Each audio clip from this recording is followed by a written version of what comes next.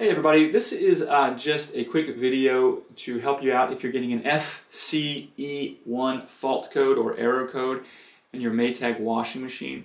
So if you're getting an FCE1 error code, that is an error code in the electronics. It's detecting some kind of anomaly in the electronics.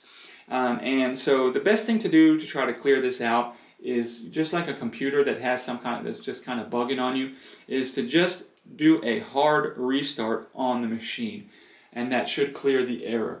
So to do a hard restart, you're just going to turn it off and then disconnect it completely from power, either by unplugging it from the wall, or if it's hardwired, turning it off at the circuit breaker.